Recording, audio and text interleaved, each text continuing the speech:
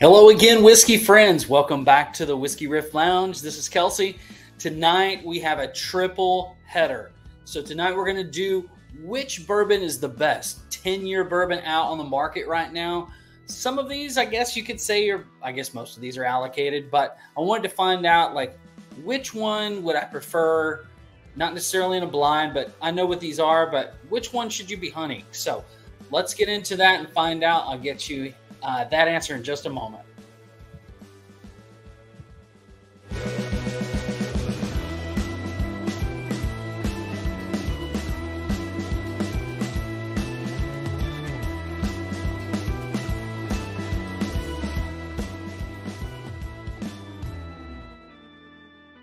Welcome back, everybody.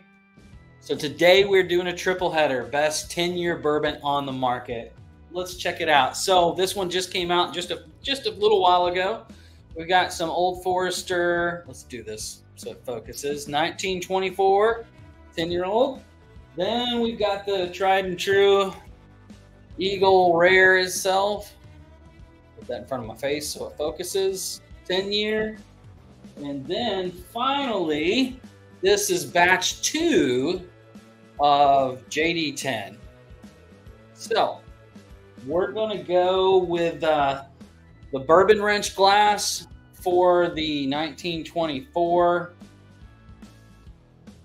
the Whiskey Riffs Glen glass for, there we go, for the JD10.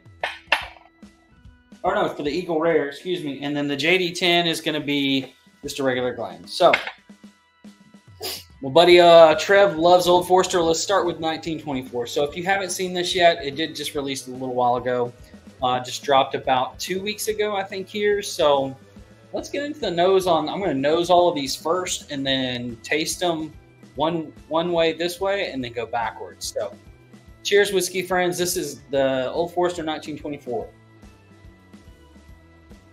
So on the nose, this one was first crack a couple weeks ago, and I really wasn't as impressed with it as I'd hoped to be, but you never know.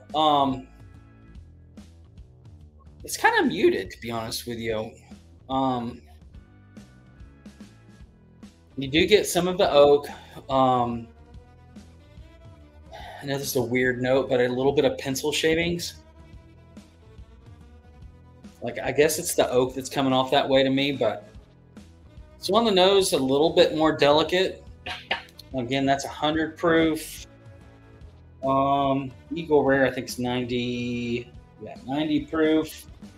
And then the Jack is going to be 97 proof. So these are all right around similar proof points, but I thought it would be cool to do this one, and I hadn't thought about it before. So let's go to the Eagle Rare. Now, your typical little bit of grape notes, cherry note, always there. Sweet oak, just typical Eagle notes, Eagle Rare notes on the nose. Let's go on to JD10 here. So that one is a similar note to the Old Forester one, which Brown-Forman. Let's see. A little bit different process as far as the Lincoln County process is concerned with JD10, but I will say I preferred the batch 2 way more on the JD10 than batch 1. All right, so on the nose, let me go back through these. Okay. It's pretty close between Eagle Rare and 1924. Eagle Rare to me sticks out, has a little bit more to the nose of it. Let's get into the palate. We'll start from my left, your right, and then go the other way. And then we'll take a little drink and go back the other direction. Let's see which one wins.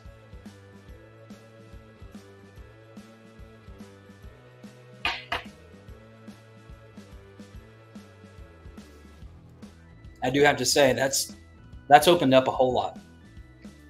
A lot of vanillas on the front. I mean, a lot of vanillas that I don't remember it being that strong. It's real delicate on the nose. Like there's nothing that like sticks out and says, wow, this is Old Forester amped up. Actually, to be honest, I think I might do another video on 1924 versus 1915 to see which Old Forester product I like the best. If you're not familiar what 1915 is, it's basically just a mixture 50-50 of 1920 and 1910. So first sip on this one was really good, guys. It's opened up a whole lot. Wasn't a huge fan on the palate, I have to say, the first time I had it. But let's go in for a second sip and see if see how close I was on that.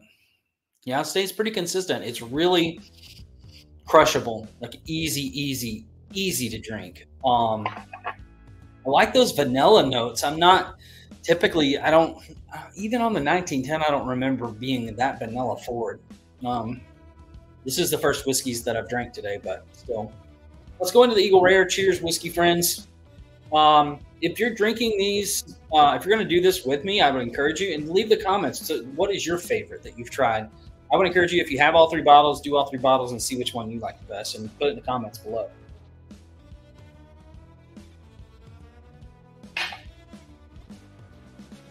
Really easy to drink that one as well. I think I like the oak profile just a little bit more because it actually stands out a little bit more on that one. Now, again, that's just a regular Eagle Rare, not a store pick, just regular shelfer.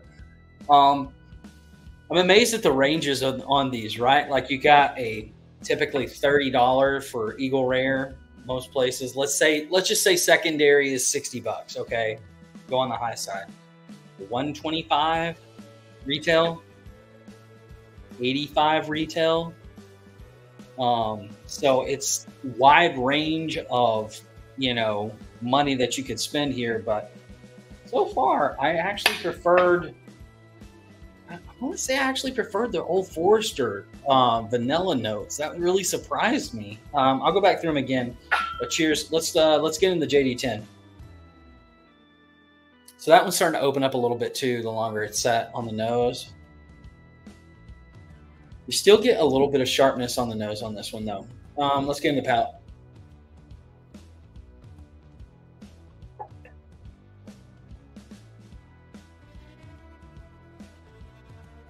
That's pretty good too. It's really easy to drink. All 3 of these, this is a really great comparison. I didn't even think about this until tonight. I was thinking about what I wanted to record.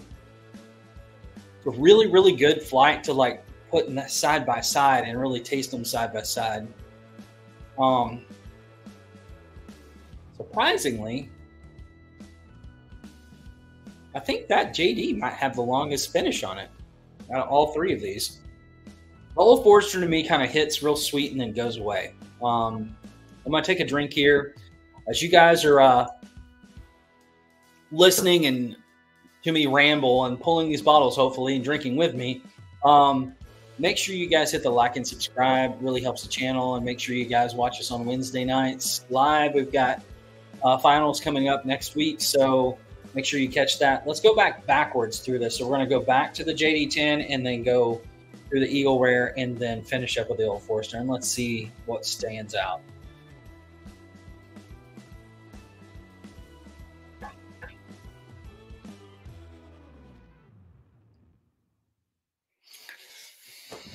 And the hard thing about these is, like I said, is it's so easy to drink. I really like that profile of the JD10. I wish that it had that profile just a few proof points higher to see what it would do. It's really good at that proof point. But for $85, I don't know. Let's keep going. We'll talk more about that in a second. Let's go to the Eagle Rare. Cheers, whiskey friends. God, I love that cherry and grape notes on these things. I love that bottle for $30 when I usually can find it for $30. So if you can't, sorry.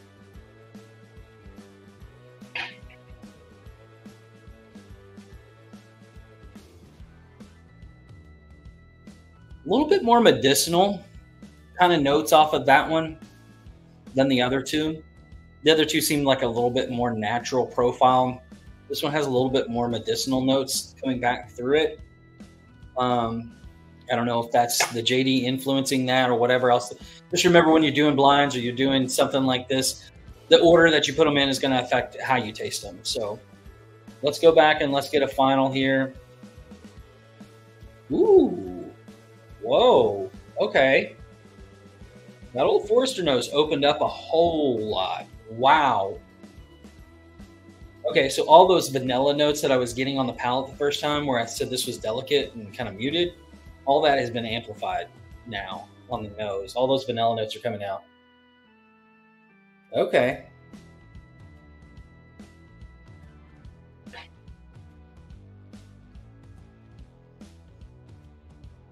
Yeah, I like that. I like that a lot. This is a lot harder than I thought it was going to be, guys. So I will say finish-wise, the JD had the longest finish out of all of these. Which profile do I prefer? Man, that's really hard depending on what day it is. But if I'm having to make a decision today, which I am, I'm probably going to lean more towards the Eagle Rare just for my profile. I like that medicinal note a little bit, but man, I keep going back and forth. Hold on. Let me do them side by side here.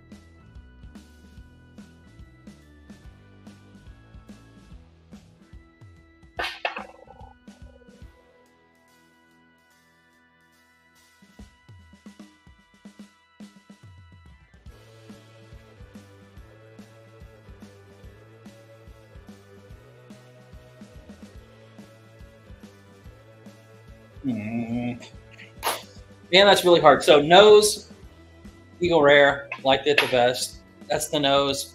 Palate, that's really hard. I think I'm going to have to go with Eagle Rare on the palate as well. And the finish goes to the JD 10. So really good, like even comparison on this too, though. Let me guys know what you think down in the comments below. For instance, which one have you tasted, if it's batch 1 or 2 or 3 of the JD 10? Eagle Rare is just a shelfer, and then the JD or the Old Forester 1924 just released. So it should be out there for you. Let me know, you guys know your thoughts. So again, I think overall, I think Eagle Rare kind of took it by a little bit, to be honest with you, which is kind of disappointing for me that I bought a bottle of the 1924 and actually preferred the Eagle Rare shelfer over it. Now I will say that the store picks that I have of the Eagle Rare are pretty damn good too. Man, I just can't believe 125, and I actually preferred. It's good. Don't get me wrong. The Old Forester is good. Don't hear me what I'm saying. But if you're gonna like save your money, which one should you get? Go try a 1924 at a bar. You like it, buy the bottle. But 10-year wise, even the JD, you know, to me is really good. But I'm kind of sad to say it, but Eagle Rare, $29, $39, something like that, depending on where you live. Pretty damn good 10-year-old bourbon. So, cheers to you, whiskey friends, and look what glass it's in. It's in the Whiskey Riffs Lounge glass. I don't know if that's coincidence or not, but thank you guys for listening and tuning in. Make sure you put that stuff in the comments, which one you like the most and why, and your thoughts about the price differences. I mean, you go from 30 to 80 to 130, 10-year bourbons. Somewhat of the same proof too. So let me guys know your thoughts on that. Look forward to hearing from you, and make sure you guys tune in for our live streams every Wednesday night at 8 p.m. Eastern, 7 p.m. Central. Love you guys. Talk to you soon. Jeff, just be friends with me. But you have these whiskey friends, and you say hello again. Oh, Jeffrey, you should just be friends with me. But you have these whiskey friends, and you say hello.